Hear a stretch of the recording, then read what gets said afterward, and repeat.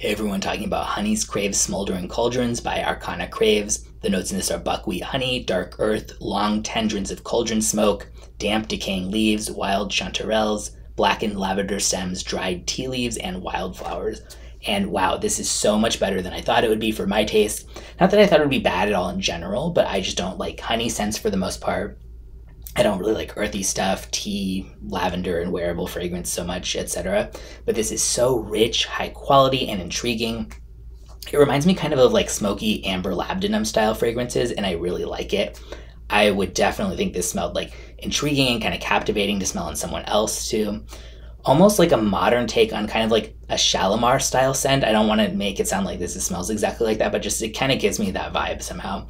And yeah, I'm impressed. I would say pretty unisex overall, moderate longevity and projection, and I will link in the description where you can check it out.